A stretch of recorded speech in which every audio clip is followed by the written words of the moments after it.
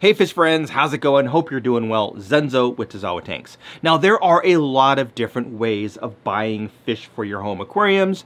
You can get them at your big box store. That's going to be a Petco or a PetSmart or something along those lines. You can order them online from places like Aquahuna, Aquabid. You can also get them from your local fish club. They'll usually have an auction or a fish swap or something like that.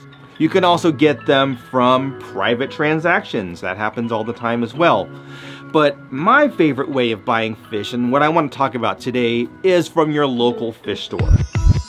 Now when I'm talking about local fish stores, I'm not talking about your local big box store. So we're not talking about Petco or PetSmart. We're talking about that small brick and mortar, and maybe they're not small, maybe they're a bigger aquarium store like the Aquarium Depot where I went to a few months ago, or it could be a very small local fish store. But basically it's a brick and mortar, locally owned fish store where they specialize in aquatics. Now the first reason why I think it's a great benefit of buying my fish from a local fish store is because the fish are usually acclimated to the same water that I use in my aquarium. So because I live in a city and I go to a local fish store, they're in the same city, they're getting their water from the same water source. Basically the fish that they have in their store are in the same water that I have in my home aquarium, so it's an easier transition when it comes to introducing those fish to my fish tanks. Now another reason why I like to buy my fish at a local fish store is because I have a chance to look at the fish and choose the exact fish that I want, whether it's a cichlid or some tetras or whatever it might be. I have the opportunity to look at a bunch of fish in that tank and decide that's the one I want, and then I know that I'm getting the fish that I want and I'm not relying on someone, you know, from far away basically, you know, making a selection for me. I can look at that fish and say that's the one that I want, or those are the group of fish that I want, and that allows me to look at their health. Do I see any visible signs of infection? Do I see any visible signs of parasites like ick?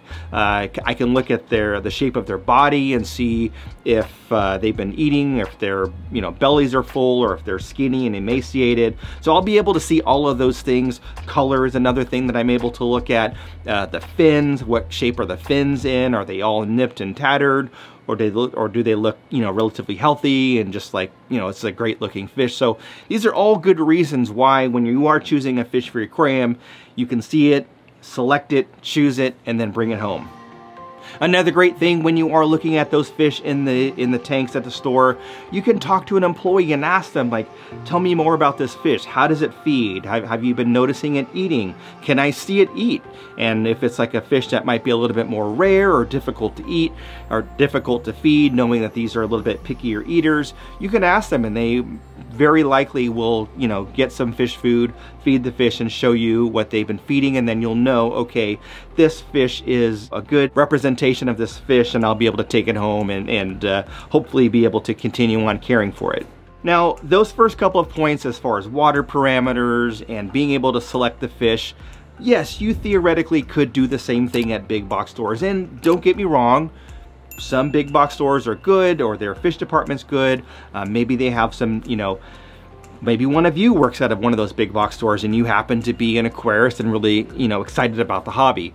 But generally, when we're talking about big box stores, a lot of the employees that work in there don't necessarily know a whole lot about fish. Maybe they know a whole lot about, cats or rabbits or reptiles or dogs or whatever it might be. And it might be that the person that's catching the fish for you and you're trying to ask them questions, they may not know enough about the fish to give you a good answer. So a good reason why I like to shop at local fish stores is the employees at the fish store, that's all they do. So they're gonna know a whole lot more when it comes to caring for the fish, or the origin of the fish, or the habits and characteristics of the fish, the behavior, tank mates, things like that, than other stores where they're more concerned about dog food and grooming than they are about the behavior of the tetra in your tank.